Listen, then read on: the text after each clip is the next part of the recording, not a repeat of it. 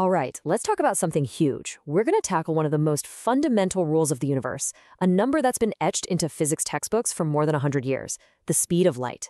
We've always treated it as the ultimate constant, unchanging, absolute.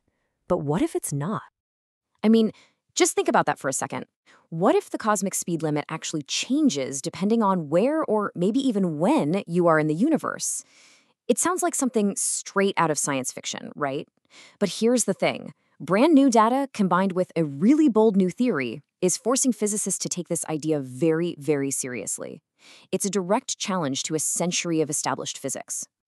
So, how could this even work? Let's start with a simple analogy to wrap our heads around it.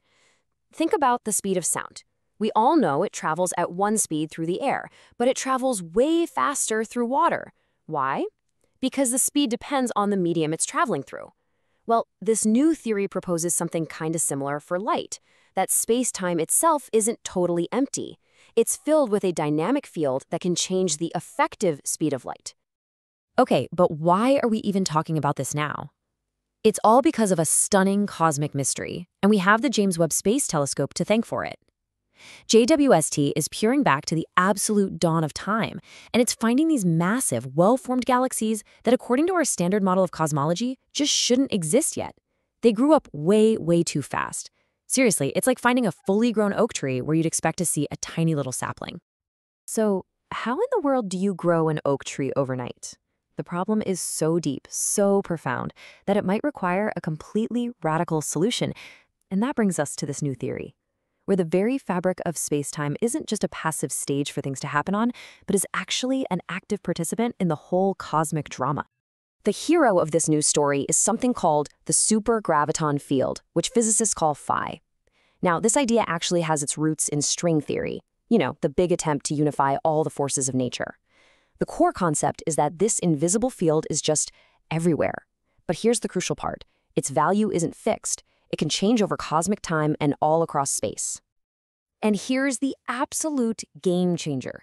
As the value of this field changes, so do the properties of space-time within it.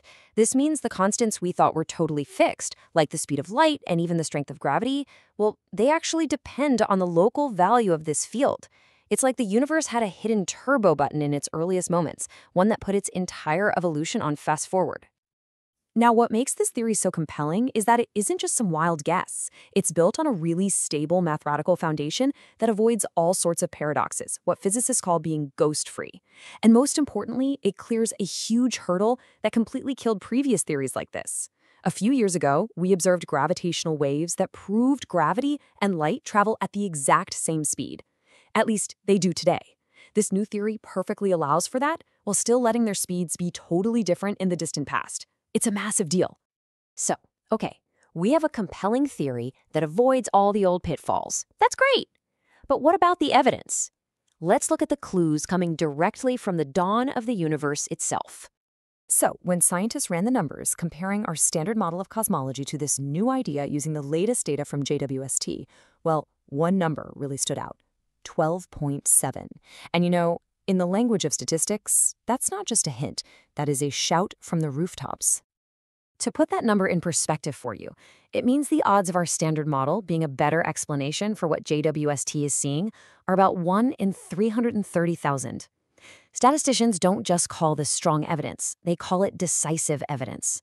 The data from the early universe is pretty clearly telling us it prefers a model where the laws of physics were different back then. And this is how the theory solves the mystery of those overgrown baby galaxies. By tweaking gravity and the other constants in the early universe, this model slams the fast-forward button on galaxy formation by a factor of over 3,000.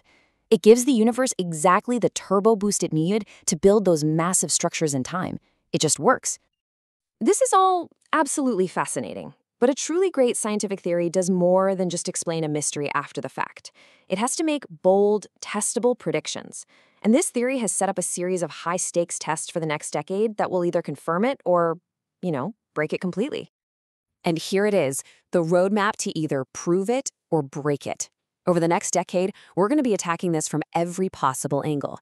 The Webb telescope is going to continue its hunt for more of these impossible galaxies. Right here on Earth, hyper-accurate atomic clocks will be listening for the faintest whispers of changing constants, and brand new telescopes will measure echoes from the Big Bang itself with just unbelievable precision. And this, right here, is the mark of real science. The theory isn't slippery. It draws clear, hard lines in the sand. If the JWST suddenly stops finding these massive early galaxies, the theory is in deep trouble. If the future LISA mission detects no changes in the speed of ancient gravitational waves, the theory fails. It makes these bold predictions, which means it can be definitively proven wrong. That's how you know it's worth taking seriously. In fact, it makes some incredibly precise predictions. One of the biggest tests is going to come from the CMB-S4 telescope, which measures ancient ripples from the Big Bang. This theory predicts a very specific signal strength, a value they call R, of exactly 0.048. Not around there, exactly that. If they find that number, it is a smoking gun. I think this really puts it all into perspective. We could be on the verge of a revolution in physics on the same scale as relativity. You know, Einstein taught us that our experience of time and space is not absolute. This new theory just takes the next logical step. It suggests that even the speed of light, the very bedrock of relativity, might also be relative, just a product of its environment. So let's just zoom out for a minute. If this theory actually holds up under all this scrutiny, what does it really mean for us and our understanding of the universe? I mean, the implications are nothing short of profound. The so what factor here is just enormous, because this isn't just one solution to one little problem. The theory suggests this single field could be the missing link that solves other deep mysteries, from the black hole information paradox to the very nature of dark energy. On a more practical level, understanding this field could even lead to totally new quantum technologies. But maybe the biggest implication is philosophical, that the fundamental constants we've built all of our science on aren't fundamental at all. This slide just perfectly captures the paradigm shift we were talking about.